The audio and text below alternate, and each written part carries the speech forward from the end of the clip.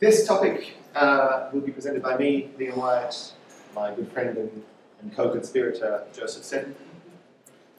This is about the advocacy campaign, the banner campaign, supporting copyright law reform in Australia in a way that was both, I believe, an improvement, a continuation of existing best practices in our community for advocacy, and also some unique elements that I think are special, and we did quite an interesting change, and I want to talk about that. So, fair use advocacy in Australia, we ran this banner, well, this was the landing page. You click on the banner, you go there, in Australia for approximately 4 weeks. A few months ago, when visiting the English Wikipedia from within Australia, you would see a banner that takes you to this page. You may recognize the layout from the SOPA protests a few years ago. Copyright that makes sense, that's fair. Wikipedians have a specific meaning of fair use. We use fair use for a very particular purpose. That is for low resolution of images and sometimes short clips of sound files on Wikipedia articles to illustrate the subject of that article. That's important for English Wikipedia, and many other Wikipedias don't do that for domestic legal reasons in that country, say in France or in Germany, for example. Sweden, there isn't fair use, and therefore the Swedish community have decided not to do that. That is not the meaning of fair use in law. There is much more options for that. Wikipedians do not like fair use much of the time because we consider it to be a diminution, a devaluing of the importance of the public domain, like it is cheating, or we can just use a fair use image rather than really trying to get an open license image instead. The people who oppose fair use in Australia, outside of the Wikipedia community, in the general public, in the copyright industry, oppose fair use because it is, for them, too much walking backwards from the power of exclusive copyright. So, when you hear, I don't like fair use in Wikipedians, it's the opposite reason to I don't like fair use in the general legal section. This campaign was important because, for me, this is the first time Wikimedia has done any advocacy campaign in public policy, in law, in banners, that does not affect our content at all. Freedom of panorama advocacy we have done in several countries. That will improve the amount of content available in Commons about artwork in the country.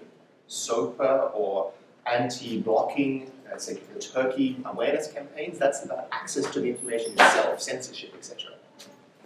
If Australia had fair use legislation, that would not change anything about Wikipedia or Wikimedia projects because we already use it in the English Wikipedia, which is what is used in Australia.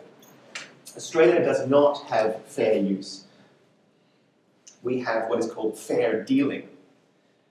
That is the reverse process for copyright exceptions. Fair use, which we are familiar with as a principle-based approach for copyright exception. Yes, a photograph, is in copyright, but because of these principles, I can use it in these circumstances without permission. So it's low resolution, it's very important to illustrate the topic, it's not undermining the commercial rights of the owner, therefore I can illustrate a Wikipedia article. For example, that's a principled approach. Fair dealing, in use in Australia and some other countries, mainly Commonwealth countries, is about specific exceptions. The Copyright Act says everything is restricted except these things. If your particular use or your particular technology is new, it's an innovation, it is by definition illegal until the government decides that is allowed. In 2006, a law was passed giving a new exception for the right to tape a TV show onto videotape at home to watch tomorrow, because that's a copy of a copyrighted thing, a television broadcast. Everyone was doing it, but it was illegal until 2006. And the law says videotape. Therefore, VCR is okay and DVD or a hard drive is not okay, until such time as there is a new law giving that exception. Forwarding an email or making a meme, these are technically illegal things. The fact that no one has ever sued anyone about those things is often given as a reason why it's not a problem. I say that's exactly why the law needs to change, because there's a law that no one is listening to. Right? Most people don't care. Sorry, the layout of that slide is a bit broken. Most people don't care about this nuance of law. They just ignore it. You use a VCR tape until 2006, no one noticed. But some organizations, like the school sector, have to care, or the government sector, because they are government-funded organizations. They have to follow the law. Therefore,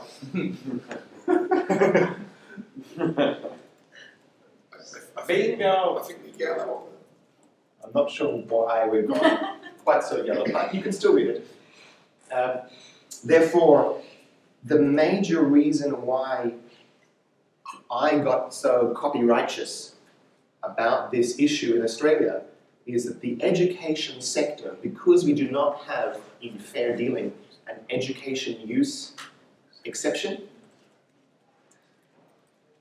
free access content freely available in the gratis, not libre sense of free, is a remunerated copyright use in the school system. The school system in Australia pays approximately $18 million a year to the Copyright Collection Authority for the use of publicly available websites and orphan works. For example, Google Maps.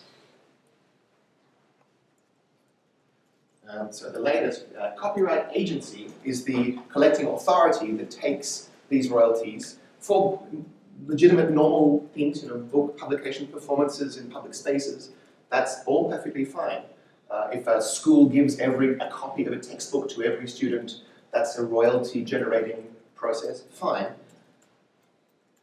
I find it deeply offensive that a public school system is paying a privately run organization who takes a cut of a processing fee for content that was never supposed to be paid for in the first place. And then they keep that money, because no one is asking for it, and use it to create a fighting fund to lobby against the introduction of laws which would make that process free in the first place. We have footnotes for this. I find that utterly offensive as a system of taking money for the public sector, and then for them to claim that promoting fair use is for the benefit of big tech in Silicon Valley is, again, I find that deeply offensive, because they're the ones taking the money from the schools to line their own organization's pockets. Not to mention fraudulent. I find a copy fraudulent. It is legal. It is deeply immoral. And that is why the Australian Wikipedia community agreed to this banner campaign about a law, about an advocacy project that will have no impact on Wikipedia because we already use fair use. In fact, it was a public information campaign as far as the Australian community was concerned, to say, look, this is what fair use means in practice. It's not scary. It's a Wikipedia article about your favorite band with the album cover. It's these normal descriptions of Australian cultural heritage that is recent cultural heritage that we would not otherwise be able to show to you. The concept of fair use in Australia has been proposed 6 times over the last 20 years by government's own reports and inquiries. Most recently by the Productivity Commission, which is about economics, by the Australian Law Reform Commission, which is about reforming the law, and particularly about international treaties. When Australia signed an international treaty with the United States Free Trade Agreement, we imported a lot of American copyright restrictions, copyright extension, DMCA takedown process, but we did not take the matching flexibilities. So when our opponents say, oh, but we don't want to import an American copyright system, we already did import an American copyright system, just all the restrictive bits. Fair use is what makes the American copyright system work, balanced to some degree. So what we did was to support, this was important for a campaign, it was not out of nowhere, it was not just for fun. We were supporting the recommendations of the recent government inquiry that says, yes, we should have fair use, and some other things that were not about copyright. This was not, Wikipedia says fair use is good, sign up. It was, Wikipedians Australia recommends the government agree to this report. So there was a lot of existing academic research. It was not from nothing. It was based in lots of proper study. This was a promotion campaign. The plan was originally to put an image overlay on top of images when viewed in Australia that were fair use and say this is fair use, click to see it, see what it means, what is this about. Very contextual. We ran a consensus on the Australian Wikipedians notice board, English Wikipedia, and they liked it. Then we discovered that technically that's a bit too difficult, so we said, okay, we will do, in the spirit of the consensus, we will do a banner on articles that have fair use content in them, which is approximately 10–15% of all English Wikipedia articles. And then we discovered that we can't really do that for technical reasons, so okay, we will run a banner on all Wikipedia 10% of the time. And this was an interesting iteration process of bringing the Australian Wikipedia community to say, yes, we've got consensus for this, but we can't actually do it, so we will do this, which follows the spirit of what we decided, even if we cannot follow the letter. And that was a really interesting process of making sure the consensus was followed and no one felt like we were cheating or lying, constant communication. This circular process was also important. To use Wikipedia for advocacy purposes, you need, according to the policy, community consensus. The community's primary interest was, why are we making this vote if the Wikimedia Foundation hasn't even said if it's allowed? So I had to keep going backwards and forwards and shuttle diplomacy. Do you say it's okay if they say it's okay? Do you say it's okay if they say it's okay? And eventually we came to this consensus. So there was lots of talking, lots of back and forth. Once we then got to the commitment that everyone was happy, then we could work with the partner organizations a bit more behind the scenes, because you can't really write a banner advocacy campaign as a crowdsourced committee document. But we had the support of anyone who was around to say, yes, this was well advertised, it was highly visible in the relevant community. And we had, very surprisingly, almost no negative response to the concept of doing an advocacy campaign. We know that Wikipedia is neutral, but everyone said this is important, it fits our mission of free access to educational resources. We worked very closely with these Australian organisations, the Australian Digital Alliance, the Electronic Frontiers Australia, who ran all of the actual legal work in the country. Part of the deal was we, the community, or the chapter, who was also not involved, kept at arm's length because they did not want to be associated with political advocacy. That's fine. They said, we're already doing a campaign in this field. We have the lawyers, we're talking to the politicians, but we don't know how to get any public awareness for this topic. That's what we can do.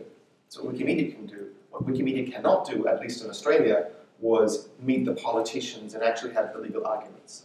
So this campaign was very much building on the base of existing advocacy organisations who are our long-time friends and existing academic and government research, not out of nothing because we think it's a good idea one day. The community response, I'll hand over to Seddon about the practice of this campaign very quickly. The community response was very important. that the banners should be about facts, not about fair use is amazing, do it, but did you know that fair use doesn't exist in Australia, but you use it every day? Much more factual in the approach on Wiki, and then you click on it, and it takes you to something that can be more advocative and less main-space Wikipedia neutrality. But the banners needed to be more factual. That was a piece of feedback. The second piece of feedback was we need to have a normal Wikipedia article just with footnotes and neutrality and all these normal policies discussing the history of fair use proposals in Australia. We can't advocate for something if acknowledging we're being political if we don't have the usual stuff as well. So we wrote that article. And they were the main pieces of community feedback which we responded to. So the banner clicked to the meta page, which was that black one that I showed you before, which you clicked to the campaign site which we built, which the Australian Electronic Frontiers Australia and the Australian Digital Alliance built, which lets you click to sign to send an email to your politician, your local politician, and your 12 state senators, so 13 emails per person. We had 10,000 people do that, which is an extraordinarily high number for a very obscure piece of copyright law. And so that is 10,000 people times 13 emails each. So we really brought some visibility to this campaign where our opponents have a $15 million bank balance for opposing this campaign. They did not have the visibility. We did not have the money, and we kind of much of a success. In the second phase of banners, which Sen will describe, we managed also, in a way that is appropriate for our own terms of use, allow the public to go straight from banner to the campaign website, which greatly, as you know, every time you click, you lose people. That greatly increased the efficiency of signups by removing the intermediate steps. But we did it in a way that was still appropriate to the terms of use of Wikimedia, linking to a third-party website. So you're probably going to see an unusual number of graphs for a legal advocacy talk. I do apologise for my voice, but karaoke has left some deleterious effects on my voice, so I have mint tea. So we use Central Notice for this campaign. We're not the first campaign to use Central Notice. The Freedom Panorama campaign in Europe about 3 years ago used Central Notice. Central Notice is the banner system. You may see it in fundraising, for fundraising banners. You might have seen it banners about the recent strategy. This system is probably one of the most powerful non-profit communication tools on the planet. It allows us to tap into our readership of around 500 to 600 million people with 19 billion page views. So, going through this campaign, the aim was always to try and honour the original agreement of running around 10 to 15% of Wikipedia articles. So the way in which we did this was originally we launched at 50%, the campaign ran for 2 days at that, we dropped down to 25%, and then after the first week we then settled down into 12 to 15% number of page views. And what you'll see on the bottom graph, which is the number of visits to the sign-up website, and you'll see that for the most part it's fairly stable. And the reason why this was fairly stable was that we used something called A/B testing. Now, what is A/B testing?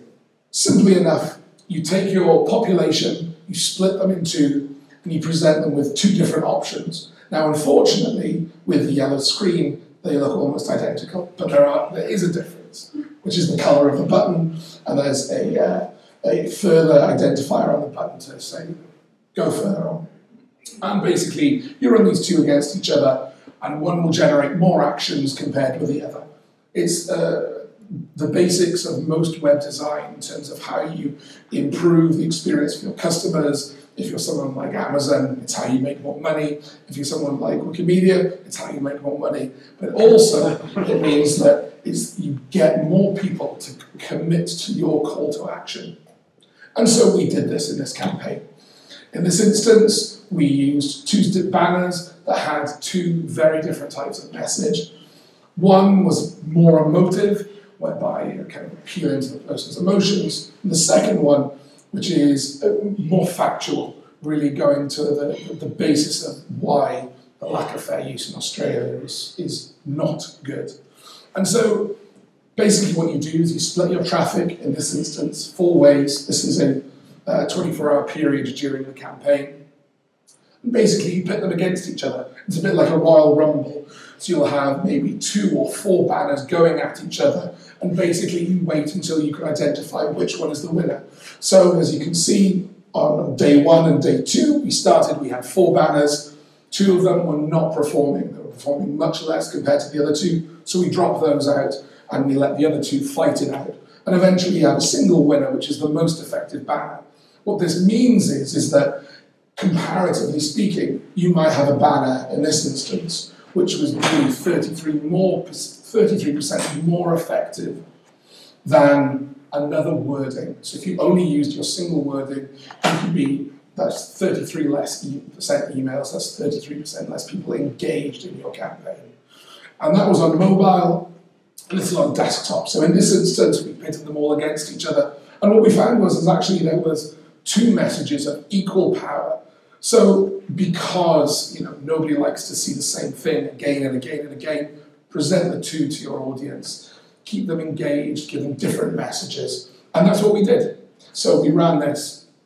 And if you just you'll see that our traffic varies across the 24-hour period. And by the way, there is a meta reference to an unlabeled access if you're playing Wikimania bingo. And what we have here is we have desktop, which is the big spikes, and then we have mobile. And what you'll see is our users during the day are much more active on desktops. They're at work, they're at school, at university.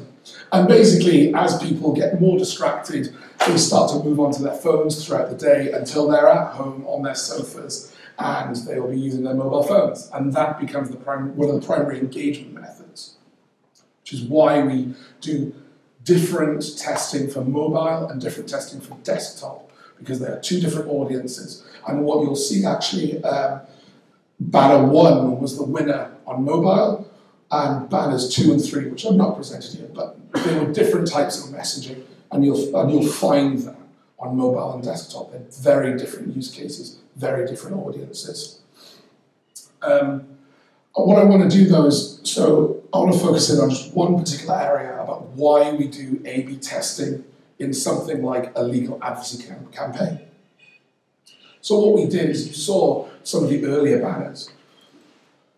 We created a new style of banner. This is actually a very old fundraising banner style from about 4 or 5 years ago, where you have the banner at the top and you click on it and you get a drop down. And so what this does is it reduces the number of steps. We spoke about that earlier. And what you can see here is we actually reduced the traffic from 15 to 25%. And when we switched on the new banner, we managed to match that growing upward trend that you see in the orange. So it was going up, and we switched it to 25%. But the following day, we activated the new banner, and we managed to maintain the same amount of traffic with half the number of people. So this is to the sign-up website. So we're being more efficient in terms of how we're using our platform. And efficiency is key. Banner blindness is a problem that we really suffer from. And you keep doing this, you keep iterating, and you get more efficient, and you keep staving off this decline in engagement over time as more and more people are signing up. Yeah. So, back onto the microphone. So we had a lot of work in making the banner campaign more efficient. Over the course of a 5-week period, we ran this campaign. Because we came from nowhere from the perspective of the copyright industry in Australia, they took about 5 weeks to create their response. And this came in the form of a counter hashtag, we were fair copyright Oz, and they used their marketing budget and their mailing lists of everyone who receives royalties for music and books in the country, which is a lot of people, to create a campaign called Free is Not Fair, which also had the logical flaw of implying that all of the existing exceptions in fair dealing, like satire or using a VCR, are also not fair. Any free use is not fair in their argument. But that had quite a lot of visibility through their ability to talk to the existing members of their network, that had very limited effect beyond the existing people who were already signed up to that community of copyright rights royalty recipients in Australia. We had a variety of online newspaper articles written by journalists who were also board members of the copyright associations, which we tried to decide whether we would respond to directly or whether that would simply give them more visibility due to the massive number of logical fallacies and ad hominem and strawman arguments within those responses. We, in general, because Wikipedia and Wikipedians are seen in a good light in Australia, our good reputation for not being an advocacy organisation, not being political, meant that they had quite a lot of difficulty responding to a grassroots campaign, because their argument is we represent Australian artists, we represent Australian culture. So they don't want to look like they are big business, which they are.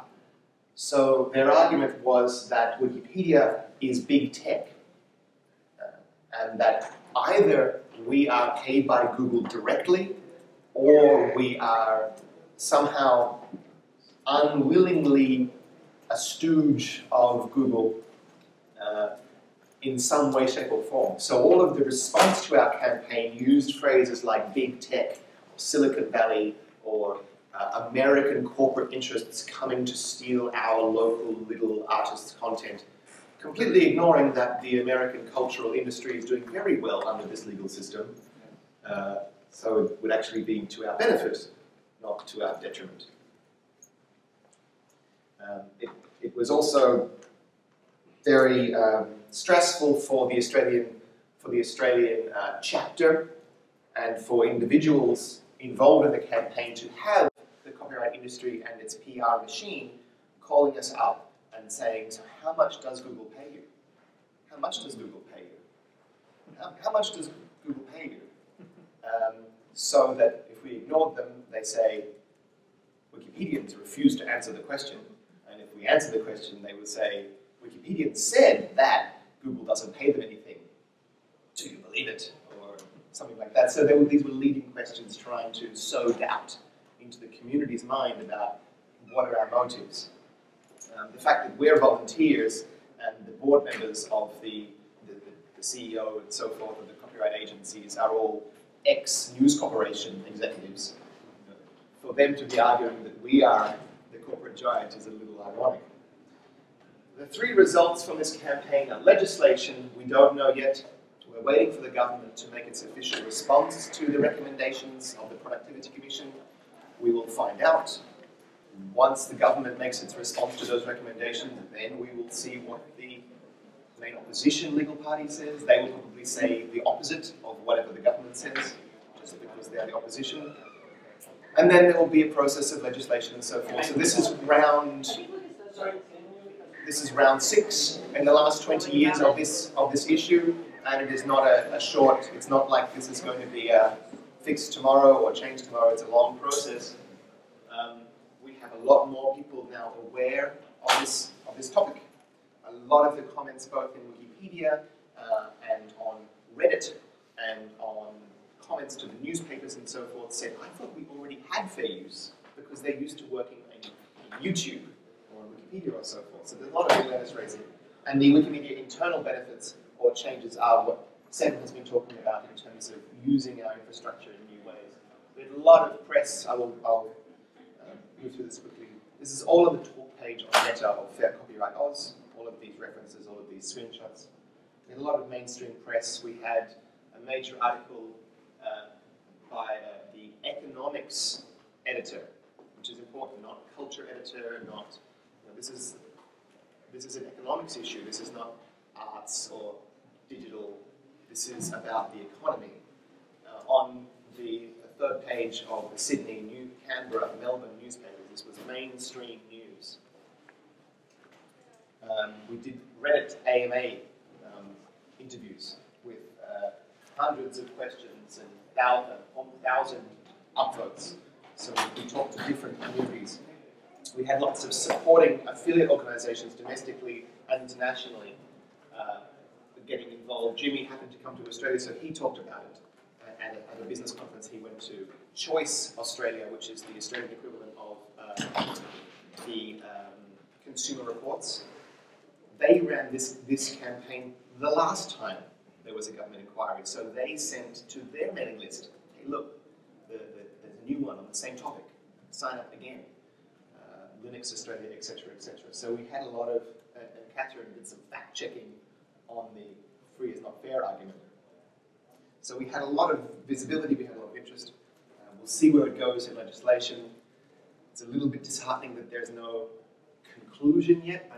I don't have an answer. Maybe we'll be like, we changed the law in a big way, or maybe nothing happens for the next 6 years. Maybe we'll be back here again at the next government inquiry. But I think we gave it a bloody good go. Thank you.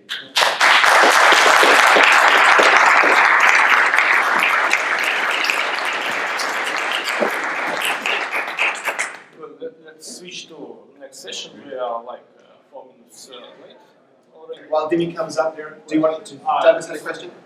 No, it's a Dimi can come up to Dimi, set up your things. Well, it's a question comment. Firstly, we ran a very similar banner campaign. We being Wikimedia South Africa. Wikimedia South Africa, sorry, yes, we being Wikimedia South Africa and support of Freedom Panorama. We're trying to get the law changed, which Seddon assisted us with. Thank you, Seddon. Your comments on the pro-copyright guys asking, does Google pay you? It was very interesting when I was sitting in the parliamentary proceedings. How much does Google pay you? Do they pay you? How much does Google pay you? It's sort of an assuming question. Yeah, exactly. It was very interesting when I was sitting in the parliamentary proceedings in South Africa. They were asking exactly the same question. Literally the exact same question. Google is the big enemy, and maybe they are enemies. I have to be on the Australian committee, and I mean, I asked you, do I look like a Google conspiracy? Yeah, so our other Australian in the room from the Australian Chapter Committee can attest to the harassment. Yeah. So, do I look like a Google conspiracy? Yes. Yeah, you do. Do I? But it's not a problem to me. I feel like writing to Google Australia saying, well, if I am your employee, can you pay me now? That would be nice. I haven't been getting the paychecks lately. Yeah, copyright agencies will give the paychecks anyway. But it's interesting because the correspondent, who was the main person who was working on that, he did a whole series of email queries, and that's what he started with, was Google conspiracy, and he never gave up, even when both the Foundation and the Australian chapter said, look, hey, you're just barking up the wrong tree. This guy still believes that we're a Google conspiracy. Thank you. To the effect of the Australian Digital Alliance, our partner organisation, their office is in the National Library of Australia building.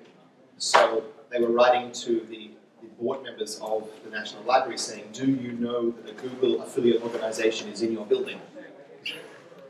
But it's interesting, there's clearly this sort of consistent narrative, you know, whether it be in Australia or South Africa, of the copyright forces and peddling this. Google already has fair use in America. They already do it. This won't affect them anyway. But that was only one component of it. I mean, it was the exact same narrative with it's the Americans coming along trying to impose our law on us. It's American imperialism. It's this sort of somewhat nativistic argument, xenophobic argument.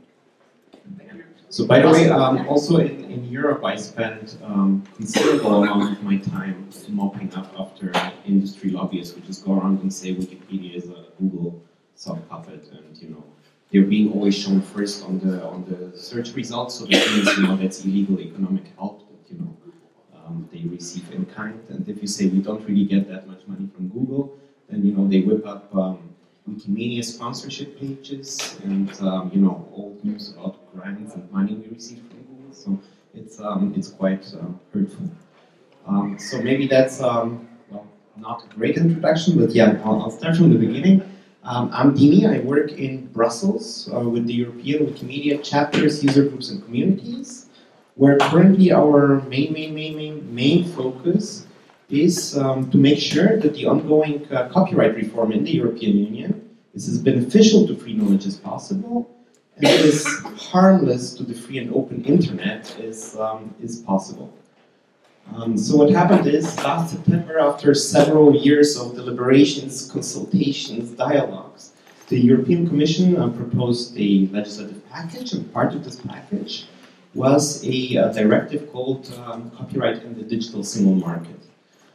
The idea behind this directive was that the current copyright framework in Europe has been adopted in 2001 and has been originally drafted, if I'm not mistaken, back in the first draft is from 1998. So it has been written at a time before Facebook, before Twitter, and maybe more importantly, before YouTube and before Deezer and before Spotify.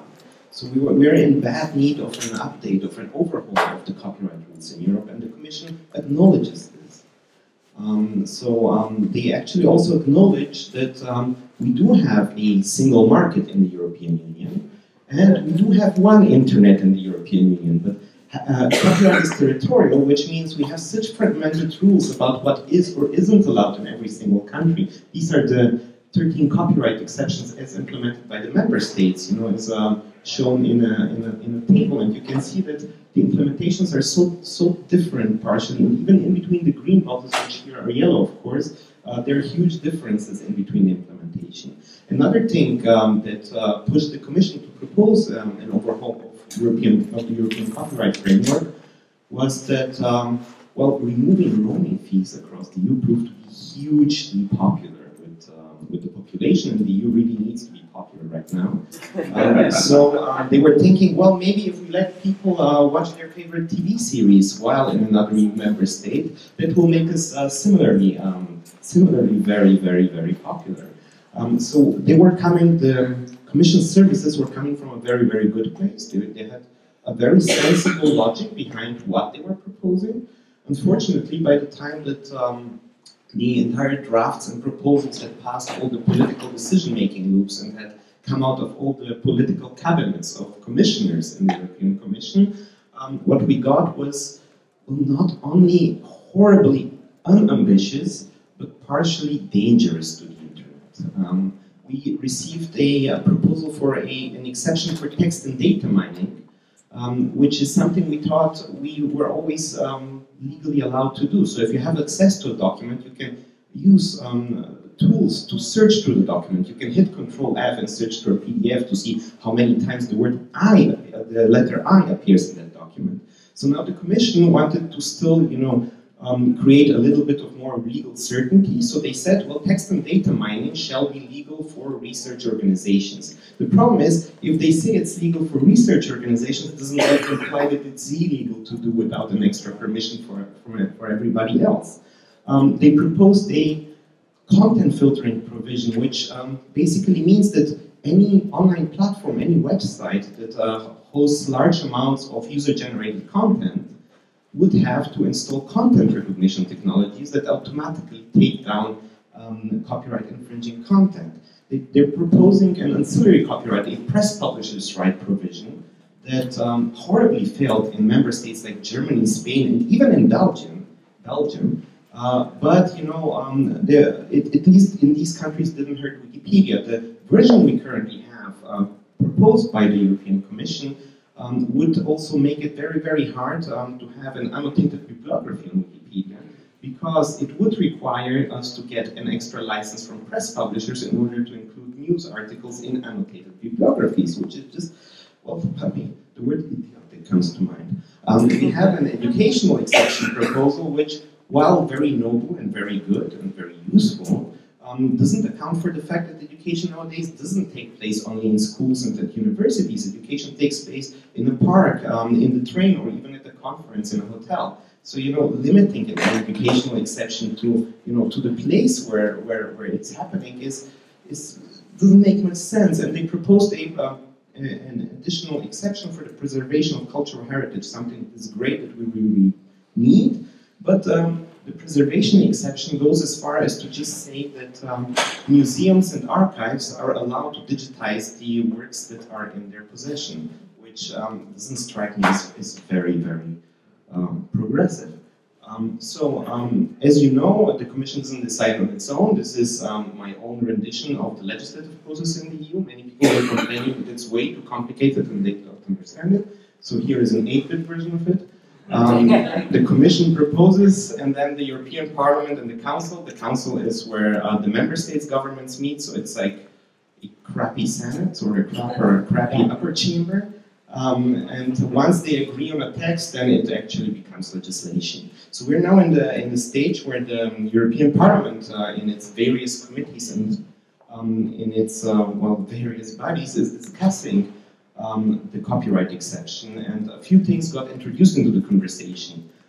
For once, in a lot of committees and by a lot of members of the European Parliament, decided that the preservation exception needs to go further and needs to include something that we call a public domain safeguard. Needs to include something that says that once a work is in the public domain, if you make a copy of it, the copy is also in the public domain, does not get new rights on it. We're talking across several committees about freedom of panorama. We actually received from a few opinion-giving committees something that's called a user-generated content exception, which we never thought is even possible. User-generated content, it means everything or nothing. It's basically a knockoff version of fair use for Europe, because in Europe we cannot have fair use because that's an American concept, and we're at this point where we don't want to import American concepts, mainly because of the French government. But yeah, under the user-generated content exception, that actually seems to be passing. And we're dealing with something that is unwaivable rights for performance, but I'll say a little bit more about that later. Right now, what is important to keep in mind, it's a very messy process. So we have 5 responsible committees. 4 of them are opinion-giving committees, and 1 of them, the Legal Affairs Committee, is the lead committee that actually makes the final decision. Now, the opinion-giving committees already made their decisions, so voted on their opinions, and the good news is that the most powerful one, the Internal Market Committee, which also is responsible for consumer protection and is associated with the Legal Affairs Committee, did a very, very positive opinion. They adopted a full freedom of panorama for all users across all member states. They adopted the safeguard the public domain provision that we were asking for. They largely fixed the upload filtering, content recognition technologies provision, and they included a full user-generated content exception for commercial and non-commercial users. So extremely progressive from an European perspective. Unfortunately, they didn't fix text and data mining and ancillary copyright. And another unfortunate thing is that this first success woke up the collecting societies, the industries, and the French government representatives in Brussels. So they put massive pressure on the next opinion-giving committees. And the pressure was so big that in the Culture Committee, we had a freedom of panorama compromise filed by a French conservative member of the European Parliament, and already approved and supported by all other parliamentary groups. And just a few days before the vote, he actually withdrew his own compromise, something that, well, I have never seen in the past years happening in Brussels, that somebody withdraws their own compromise that is already supported by all political groups. This is how big the pressure was on him. So yeah, the Culture Committee votes and the Industry, Research and Energy Committee votes didn't go very well. And the Civil Liberties Committee, well, they said, look, we cannot focus on everything because nobody will take us seriously. Let's just focus on this upload filtering, content recognition technology thing, because this is very closely related to civil liberties. And they're doing this, and they're doing a good job on that. So this is where we are, but the problem that we're having is, of course, that these are too many topics for us to effectively work on. These are too many things, all of them are important for us to be a leading voice in. So we had a Big Fat Brussels meeting in, well, as the name would suggest, in Brussels this year, which is the annual meetup of European Wikimedians who care about public policy and advocacy activities. And we discussed really a lot which ones should be the ones that we really push for. So it wasn't an easy process. We spent 2 days. We did other things as well, but this was a very big focus of the whole meeting. And in the end, we decided, of course, freedom of panorama would be something that is among our priorities because it's our topic. If we don't speak up for it, nobody will. And it would have direct effect on our projects. Plus, we have examples. We have the Hundertwasserhaus in Wien that, depending on how the picture is taken, you can use them either from Germany or from Austria, although both have freedom of panorama. We have a German book that has an image of a Polish graffiti that was stopped from being published in France because of the freedom of panorama. And so we can explain very much the failures of the internal market, of the single market in Europe, because of the lack of these provisions. The other thing we decided to really focus on is the safeguarding the public domain. Not only because positively defining the public domain in European copyright legislation would be a game changer, a narrative changer in our mind, but also because we are actually having ongoing real problems with it. We're being sued in Germany over this portrait of Richard Wagner. And we are being asked by the Museo Thyssen in Madrid to take down images from commons of 17th century Flemish impressionists that they claim copyright on. Well, upload filtering and content recognition technologies, of course, these are important to us because although we can very well sympathize with authors who feel like they're getting the short end of the stick and they need a stronger negotiating position vis-a-vis larger internet platforms, we have to admit that technology is nowhere near good enough to really balance, what could be, a good negotiating position for authors against basic rights and liberties that we have. Currently, the technology is so bad. I mean, dumb is not a stretch here. It doesn't recognize copyright exceptions. It doesn't recognize fair use provisions. It doesn't recognize all these things. So, these are the 3 things that we decided to work on. And what will happen next, the lead committee is the Committee on Legal Affairs in the European Parliament. And these are the rapporteurs, so these are the representatives of each political group that are in this committee. And they will start meeting in September. And in September, during their meetings, they'll try to reach compromise agreements. Now, the good news is, on quite a few of those issues, we managed to get quite a few of these groups to support us. The bad news is that this is still probably not enough. How do we know that these people support us? Well, we talked to them, they told us, but more importantly so, they actually went a step further. People who support us actually filed amendments that we asked them to file and that we wrote for them. So, their support is quite public and, they cannot just take a step back. And just to open a bracket here, if you happen to write amendments for political offices and for a few of them, make sure that every time sort of a staff member or an MEP approaches you and asks you to write an amendment for them, that you give them at least slightly different versions of the text.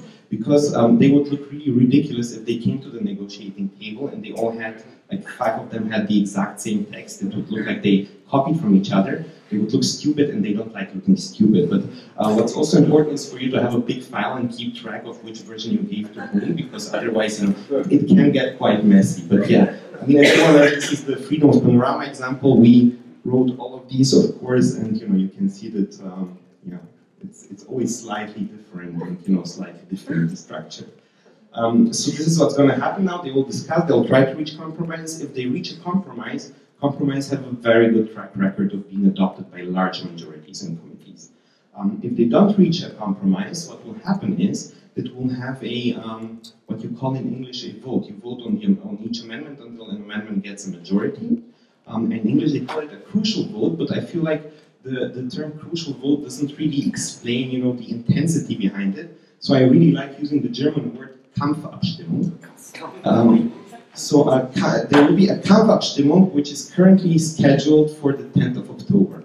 So on the 10th of October, we need to get a majority on our issues if we don't have a compromise amendment by then. The good news is, I do think it's possible, it's likely to get a majority, at least on upload filtering and on safeguarding the public domain. Freedom of panorama seems a bit of a toss-up. And for freedom of panorama to get a majority, well, I tried to crunch the numbers. It looks like we need to convince 3 more people.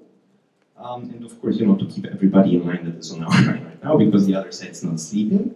And from all the members of the Legal Affairs Committee, these seem to be the swing votes. So these are the people who are likely to be convinced. So out of these 12 people, we need to convince 3. I'm already working with many of you on some of these people.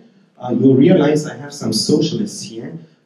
This is because, well, although the socialist group officially, supports freedom of panorama and safeguard the public domain, they have a very terrible track record at voting in a unified manner. So they're usually very, very split. So we must make sure, that they vote in line. And here from the conservative group, as you can see, well, in the Central and Eastern European member states, especially Poland, Hungary, the Czech Republic, there seems to be people seem to be slightly annoyed by the German conservatives pushing ancillary copyright that much, so they are quite willing on 1 or 2 issues to not vote in line with them, and I really hope we can make use of that. And one thing that could be interesting, but that I failed to reach is we need people in Portugal, and we have almost nobody in Portugal. What's happening with Wikimedia Portugal? So please, if you know somebody in Portugal who speaks Portuguese, who can spare, I don't know, a few hours over the next month, please let me know, because I need somebody who speaks Portuguese. In parallel, this whole process is, of course, also happening in the European Council, where the member states meet. There we're at the stage of basically amendment or like compromise proposals by the presidency. They will be discussed at the beginning of October. We were a bit lucky because the Austrian Ministry of Justice shared the internal documents with us and asked us for comments. And we might now use this to also contact the ministries in other countries to tell them our comments on the preliminary drafts in the European Council.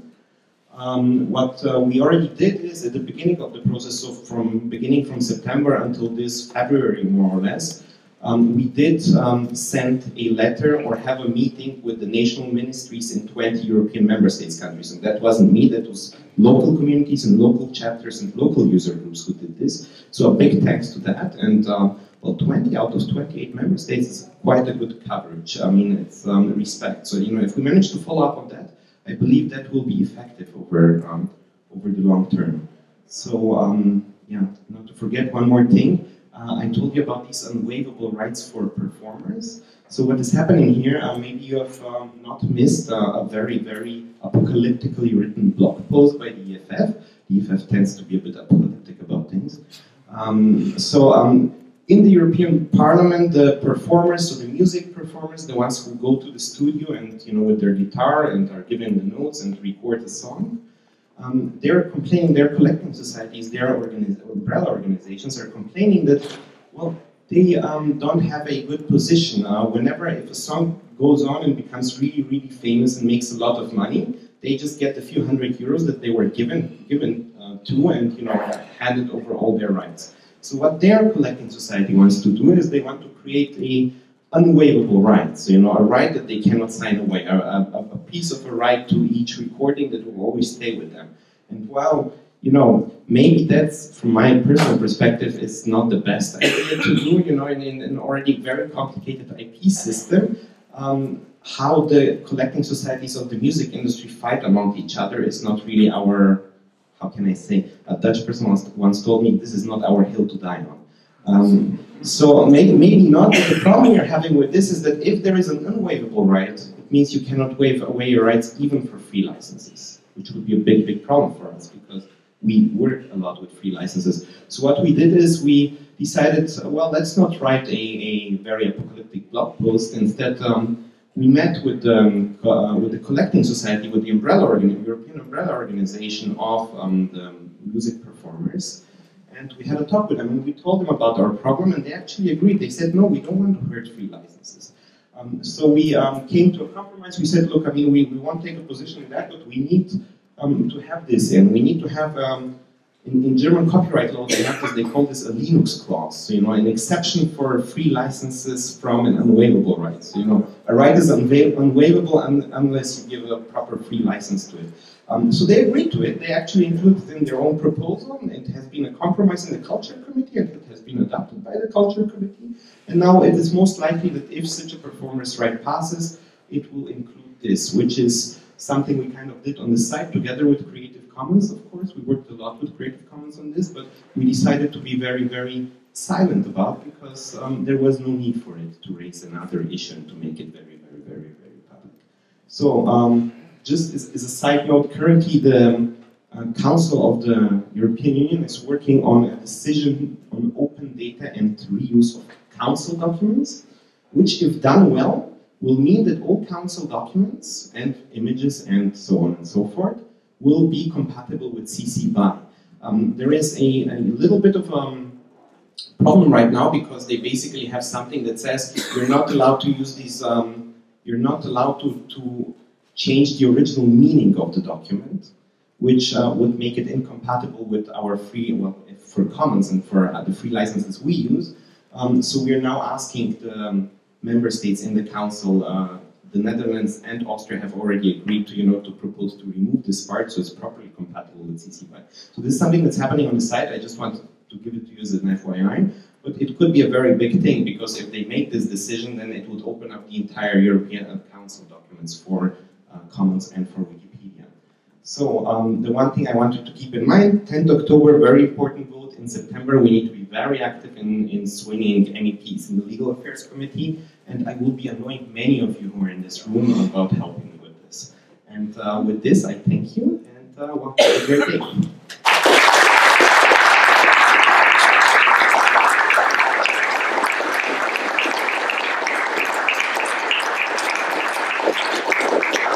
We even have 2 minutes. Yeah. 4 questions. All right. We start with Zico. Hello, I'm Zico. Just a short note in general about fair use. We tend to say that in the US you can have fair use constructions and in Germany you cannot.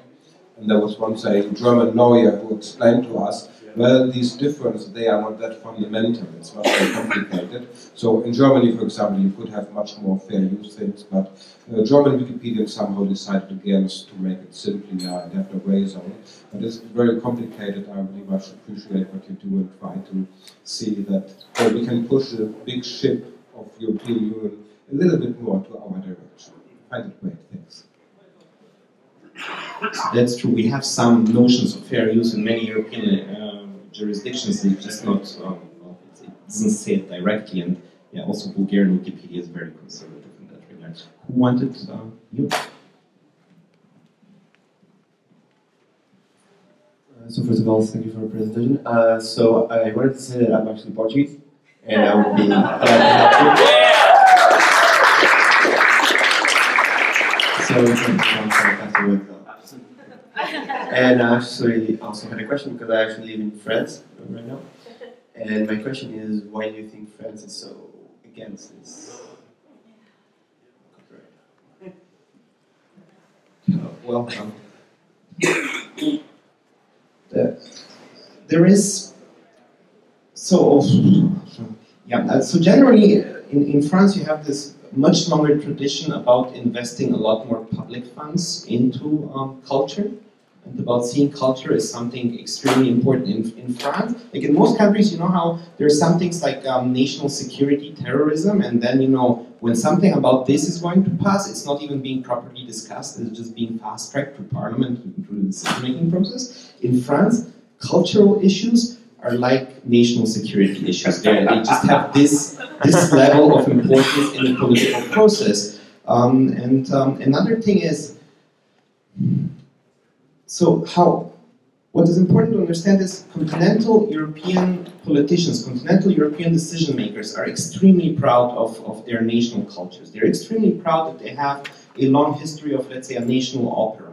They have a long history of a theater, they have a long history of literature and book publishing, and that's something good. And there are quite a few good things about continental European copyright. At the same time, what we're seeing now is that, from their perspective, the internet is making a ton of money And out of every euro that's being turned around through European cultural content on the internet, a percentage goes to, well, big US companies. And they, from their perspective, this is not fair. You know, the shares are not fairly distributed. Not enough money stays within the European cultural sector, and too much money goes into the American tech sector. Now, you may agree or disagree with that, but this is their perspective, and it's important to understand that. And therefore, you know, our position cannot be just, no, we are against this. Our position needs to be, yes, but if you want to like shift the powers, shift it towards the author, not towards collecting societies or big industry players that, you know, wouldn't really help the cultural sector. So, you know, this is a bit the thinking that goes with it.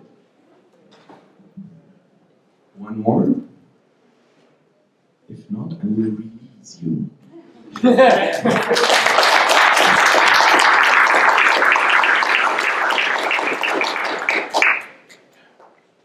Well, let's start next session.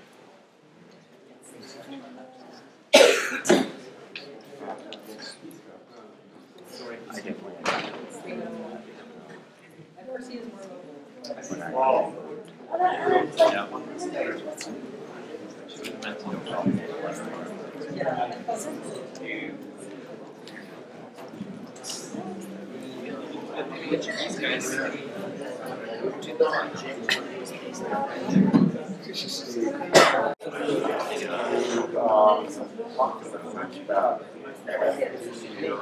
You know, at this point, it's pointless.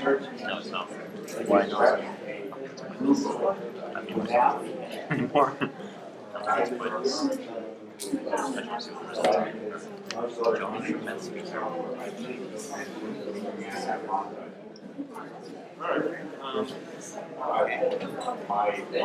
there any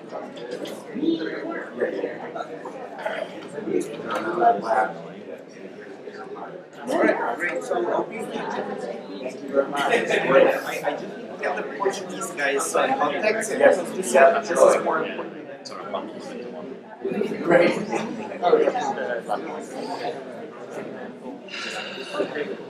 I like how the emoji's inside the G. That's pretty good. How did that even happen? I guess it's small enough to fit more space. Yeah, I guess. That makes it just more perfect. You don't know, actually. Yeah, that was awesome. Oh, that's a shame. I guess you can filter that.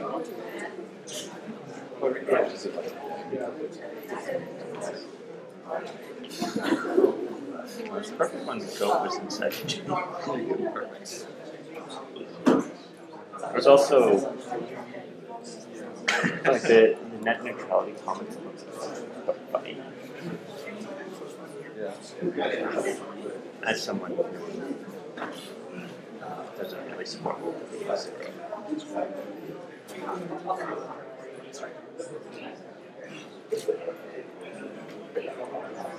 comments and questions. Yeah, I don't know why you're yellow. Test. Okay. Hi everyone. Since we are a little over time, I'm going to go ahead and launch in. So I am Jake Rogers. I'm one of the attorneys from the Wikimedia Foundation. I'm going to be primarily going through this community health legal defense. Assisting me, we have Patrick Early, one of the members of the support team from the Wikimedia Foundation, who maybe will help answer some questions about community issues and provide some non-legal perspective if people are looking for that. I also have Percy with me, who is the legal team mascot at the Wikimedia Foundation. So following on from Dimi, this is going to be a presentation not about what we want the law to be, but about what the law is, which is both how it can be helpful and how, unfortunately, it is currently very unhelpful in a lot of ways. So let me talk first about a new program that the Foundation has put up that many of you may not have seen. We have put up a program called the Community Health Legal Defense Program. This is a program, and you can find it on Foundation Wiki, to help community members when legal tools are necessary to protect them from harassment, doxing, or other unavoidable conduct on or off Wiki. Similarly to existing programs, which we already have, So we have a defensive contributors program, which helps find legal counsel and pay for that counsel when people are sued based on the content they write. And we also have a legal fees assistance program that does the same thing when people are sued for their functionary work or other administrative work on the projects. Both these programs are limited. We can't always help, both due to funding and the fact that not every case is appropriate, but we try. And this program is an expansion there, which is hoping to be able to help people who are in an environment online where people are trying to cause them harm, and other tools aren't up to the task of stopping that harm. What this means is that one might be able to find a lawyer and then bring a legal action against a person who is causing harassment. And there's a number of different ways to do that, and I'll talk a little bit about them, but the general idea is that the fact that you are not able to pay for your own lawyer shouldn't be something that stops you from protecting yourself from harassment just because you've been working on Wikimedia projects. Now, unfortunately, there are some limitations on this. Time and foundation funding are both major ones. That is, doing one of these kind of cases can take a long time and can cost a fair amount of money. And as with these other programs, foundation funding is limited. Ability to make a difference is limited, and I'll be talking about that in a little more detail as we go into this, but not every case is workable within the legal system, and it's not a good use of anybody's time or money to do a legal case that won't actually change anything. And then difficulty in the process is a limitation. You have to be, in order to bring a legal case to help stop harassment, you have to be willing to go through a fair amount of legal process that can be sometimes a little bit tough to go through. So let me start by giving a couple of examples of cases that might make sense for this kind of thing, and then get into some of the details. So one type of case that might make sense is a user that is threatened by a technically skilled harasser. The reason that legal process can help here is that if somebody is very technically skilled, they might be able to bypass tools like community blocking efforts, even foundation blocking efforts, or get things up on other sites, make new sock puppets, etc., that make it difficult to actually stop them from doing what they're doing without getting some outside force assisting, and that outside force can be a legal proceeding. A second related point is when community solutions don't work. So, for example, if a harasser is doxing someone off Wiki where the community can't help. I'll do questions at the end. What is doxing? Yes. Oh, yes, sorry. So doxing is a, I guess, colloquial term for when someone publishes private information that they're not supposed to have access to and that is then causing harm to an individual. A example of this might be somebody who gets your work email of a volunteer who is otherwise being pseudonymous and then tries to tell people to email them at work and harass them, or say someone's home address with the intent of bothering them at home, or ordering 100 pizzas to their home address or something of that nature.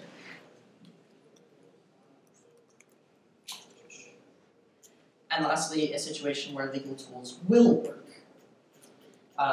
So you need a situation where community processes are not working, or someone's very technically skilled, and legal tools will work to solve that problem.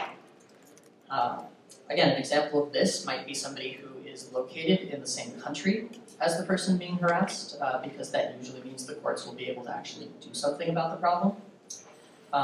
Or somebody that has some amount of money, or is otherwise the person harassing has themselves some standing, so that there is something that the legal system and the courts can then use to make sure that that person will actually change their behavior. And we have the time and ability to help, which, as I've been mentioning, is one of the problems. All right. And then also when the problem is serious and the user is dedicated to fighting a long legal battle. And I'm going to use this one to launch into some of the details about the legal process that I've been talking about. So to do a legal case against a person requires that you file a complaint where you explain what the problem is. Then you put together evidence and go to court. And then there has to be a court hearing, often multiple court hearings. And then in each of those court hearings, somebody has to argue, usually for both sides, if the person shows up. The judge has to make decisions. The case has to go forward in stages. And then if it goes really far, there can actually be a case where people would call witnesses and have a jury trial and sort of go through the process that you see on television for a court case, where you've got lawyers arguing back and forth in front of a room with a crowd of a bunch of people. That kind of process can take a long time. Courts are pretty crowded these days. There's just lots of different things going on and lots of different businesses ordering lawsuits. And so it often takes a few months in between each one of those stages, so that an average case can take a year or maybe a little longer than that, depending.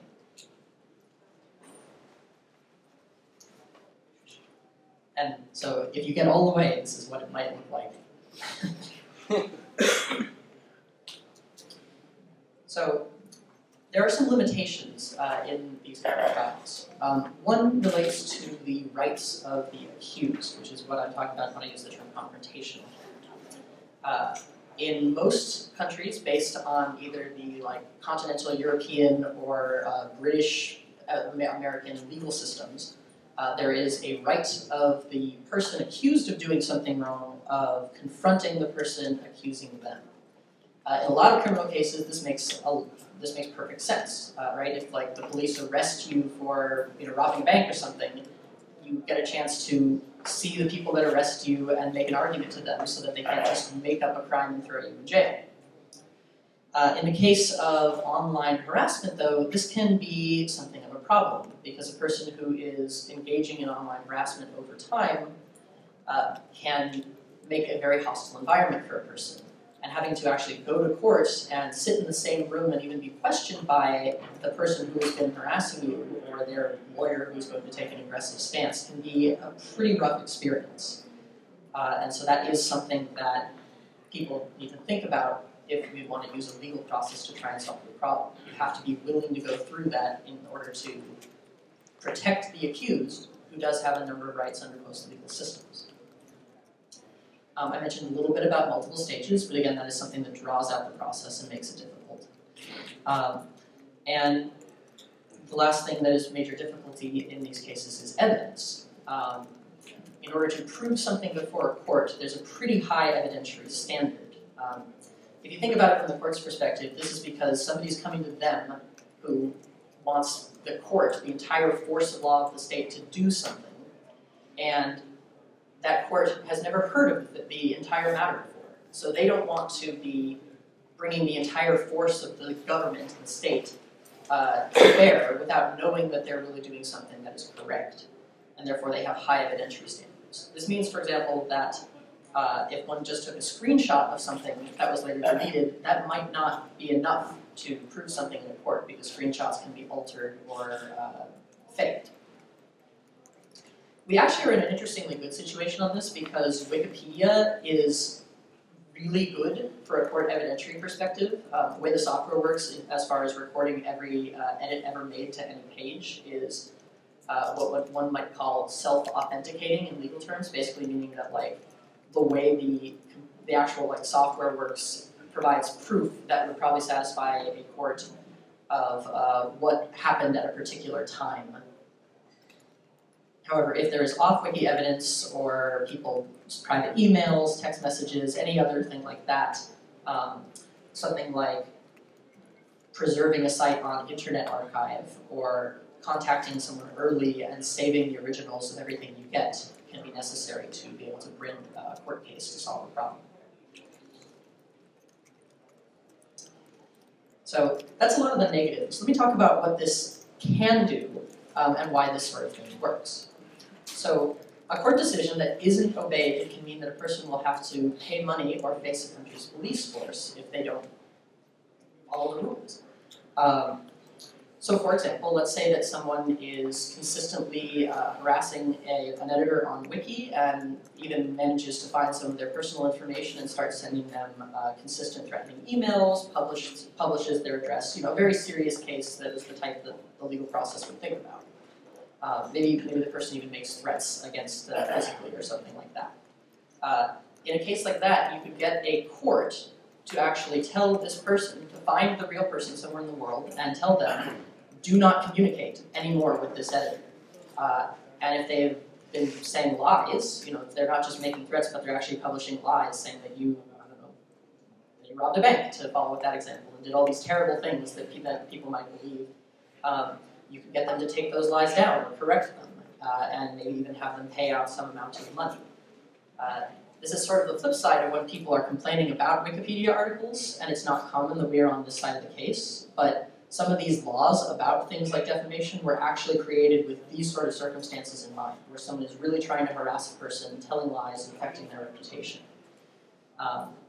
And so those kinds of court decisions can be effective for making somebody stop doing something really bad, if you get through the whole process. So that's sort of the end of this. It is not in some ways it's not a terribly complex process. Someone does something that is really seriously bad that the courts would really think about correcting. And if you kind of keep all the evidence, save everything, and bring it all together, then that is a case that the courts can potentially fix the problem for. But doing this kind of thing, going through a court case to help protect an editor, is something that can take a lot of time, a lot of work, and can be a pretty difficult process to go through. So it is something that is best reserved for very serious cases, and especially cases where you've tried other things like community processes, things like negotiation or informal mediation, things like arbitron blocks, and none of those things are working. Because then, and sort of a final point on that, is when a lot of other things have been tried, those attempts to fix the problem themselves can become evidence in a court case that can then show that there really is a serious problem and that the courts need to intervene and help. So this is a relatively short presentation part of this, but I wanted to leave a fair amount of time for people to ask questions about maybe different types of situations, as well as maybe for Patrick to comment a little bit on some of the situations you may have seen or questions that you might expect people to have about this. Let's start with Sydney. I would just add one quick comment as to the negatives, but if even under the serious situations, the person often gets a relatively short sentence if they are convicted of something. So you put a lot of effort and time into something, and within a year or 2 years, they're going to be back and have the ability to do it again. So that is a consideration for going forward and doing something that you may not actually feel satisfied, even if you get maximum. You have to understand what the maximum will likely be, so you won't have unrealistic expectations. It's probably the best way of saying that. Yeah, I would sort of explain that in that process that the law often thinks of first-time offenders as really not being bad people, and so that long process can even be not just going through one court case, but actually, as he was saying, you go through something, they get a very short penalty for like a few months where they're not supposed to do something, or they go to jail for a short time and then get out and start causing problems again, and then you'd have to go through a second or even a third proceeding before somebody that is in the judicial system looks at that and says, yeah, that is a real problem, and we need to actually solve this problem in a more permanent way. There's a question in the back, and then next. Thanks a lot for the presentation. First of all, I have a question concerning the scope of the services that you provide. If you could give about one or two real-life examples of situations which were within the purview of the legal defense system, and perhaps give one example which was outside of that. Especially concerning that at the outset of the presentation, it was mentioned that you do help with situations on and off Wiki. So that's what I would like to Now, where the line is, where you draw the line between the involvement of the instigator inside and outside of Wiki. Thank you. Sure. Okay, so let me give a couple examples of situations where this kind of legal thing would make sense. An on-wiki situation is if a person is going on to Wiki and posting like pretty severe threats. Maybe they claim to have your address and they actually say they're going to come to your house and beat you up or something like that. And they get blocked from Wikipedia, but then they make sock puppets and they keep coming back on and doing that. And there's the way that they're talking and what they're saying makes it seem like that isn't just somebody that is like really angry and saying crazy things, but is like really legitimate and might carry that out. That would be something that one could then bring that to court and like stop them from doing that. An example of something off wiki might be, so here's an example that is slightly modified from something that has really happened in the past. Someone finds out because of what an editor has written on, someone really doesn't like them. And they find out that editor's work email and the email of that person's boss, and they claim that that editor has actually been collecting child pornography. And the person hasn't. There's no evidence showing that that person has done anything illegal, but they claim that that person is nevertheless collecting child pornography and start emailing that person's boss. That is off wiki, but it is related to and instigated by the fact that somebody's been writing on a controversial topic on wiki, and a legal action could stop someone from doing that or communicating with that person or their organization at all. A case that would probably not qualify is somebody that is just saying insulting things on wiki. So there's no threats and there's no sort of like harm outside of wiki at all. They're just making, every edit that you make, they're disagreeing with you and saying that you're not very intelligent and that sort of thing. Even if that is done over a long time and is creating a harassing environment, there just isn't anything in the law right now that would address that kind of thing. And so it probably would be a case that couldn't be fixed by the law. Unfortunately, because I think that is also really terrible.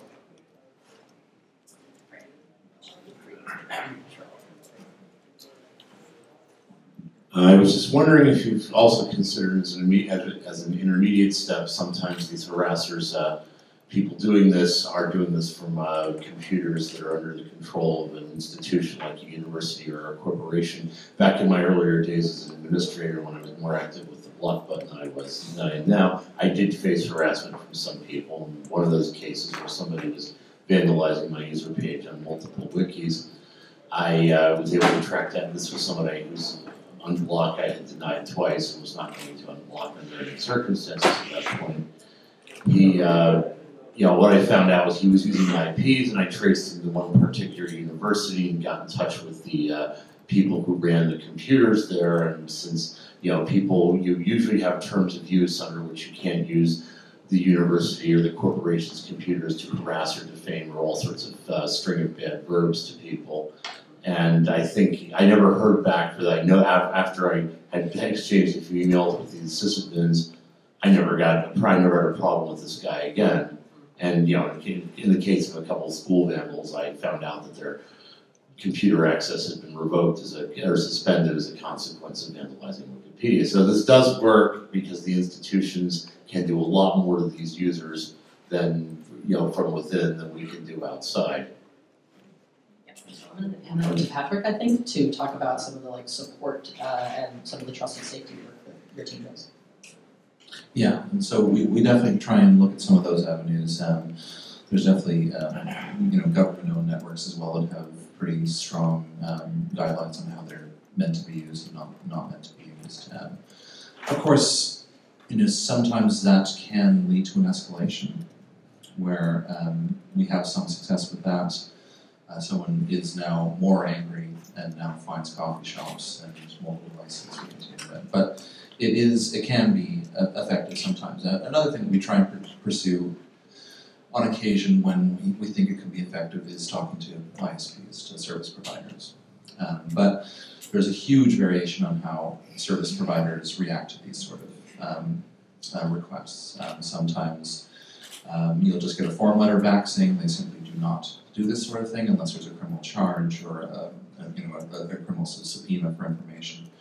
But sometimes you'll get a person at the company, and they'll be concerned about it, and they'll work with you. So, yeah, it's unfortunately there's no uniform or no reliable approach to those ones, but they can work sometimes. And so, yeah, we definitely try and pursue them when possible. But there is a sort of a flip side to that too, where us contacting, say, someone's employer, can have a lot of negative repercussions for them. So we have to sort of look at our moral obligations in that respect as well. But of course, if it's something that is serious, death threats or such, we have to sort of consider their moral rights a little bit waived in that situation if they've gone to that level. But yeah, there is definitely some medium intermediate steps that can be effective.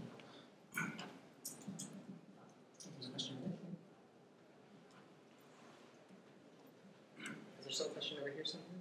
Yeah. And then the one in the back. Hi, are there any jurisdictional limits? And also, do you interfere in cases that would involve a person going against their own government or anything like that? Thank you. Okay, so first part of that question is jurisdictional limits. I mentioned briefly that an example of where legal process can work is when someone is in the same country as the person harassing them, and that helps a lot. It can be a problem if, let's say, the person harassing you online is in a small country in Southeast Asia or Eastern Europe, because many of the countries in those regions do not have a good legal process, and so even if you took a case to court in the United States or the UK, let's say, and won it, you wouldn't be able to actually get to the person in the place where they are and stop them from doing what they're doing. And so that would be, the law is just not effective in that sort of case. And that is a symptom of the fact that we live in a world that has lots of different countries, each of which has sovereign borders. And it is unfortunate that we can't do that. The second part of the question was regarding people that are going against their government or something.